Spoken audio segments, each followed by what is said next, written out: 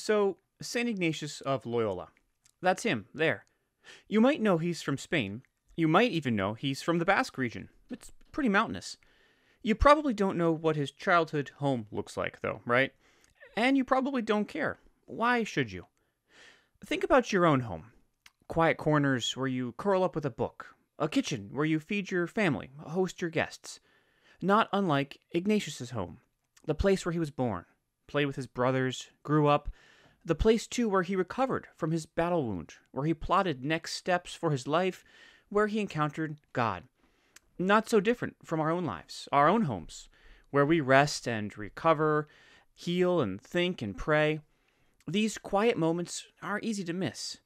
We know how Ignatius's story ends. We know what became of the man who grew up in this house.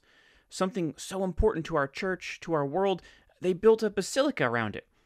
These quiet moments might feel insignificant in the wake of the awesome legacy Ignatius left behind, but they were essential. That's where he encountered God, and many of them took place in his home. Pilgrims visit to get a glimpse of the place that formed the man, that nurtured the inner movements of his soul, from where his work began. Place is important.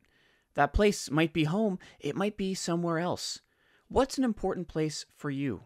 And how is God speaking to you there?